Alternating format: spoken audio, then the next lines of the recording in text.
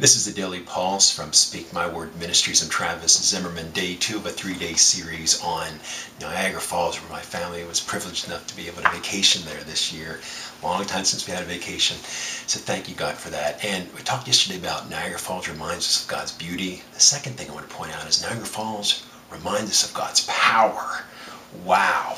And as a Psalm of David, Psalm chapter 62, verses 11 to 12, one thing God has spoken, two things have I heard, that you, O God, are strong, and that you, O Lord, are loving.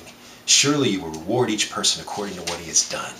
That you, O God, are strong, and it's the strong and the powerful. I mean, as you come into it, I mean, the first time my bride and I were there was 19 years ago for our honeymoon, and we got there kind of late, and we thought there was a train. We were up on a hill, and we didn't know where we were, and you just heard this rumble, and we thought a train was going through because it was that low rumble you hear of trains, and we realized, as we walked, it wasn't a train, it was the falls.